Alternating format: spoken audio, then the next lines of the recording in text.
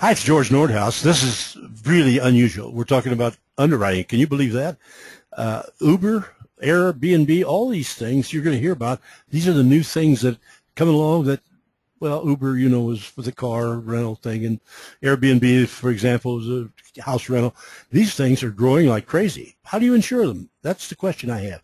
And so I had it so much that I went to Craig Andrews, who's with State Auto. Business insurance product development for State Auto in Columbus.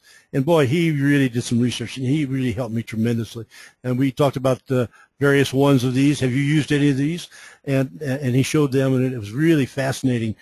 He showed what Uber is looking for and the partners that they're looking for and what they do with them and what they demand of them. And it is really something that none of us knew. But are they insured? I guess that's the question. And it's a big question. And so he answered it, and he showed you what's going on with it.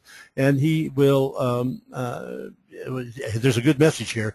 You really got to know about it. And anybody who thinks they were not going to have a Uber or a BNB customer somewhere, one of your clients already with homeowners or auto or whatever it might be, is probably whistling in the dark, because this thing is coming along so fast. It's just amazing. And then we did go into the other one, which was I thought was very interesting, was B&B. Well, B&B is B&B. They rent to places all over the country, all over the world. They are in 190 countries now. Can you imagine that? Wow, it's just amazing. And I just don't know how you insure them, but you got to be very, very careful. At any rate, he's going to outline all the liability for you and give you some answers. And I think he did a wonderful job.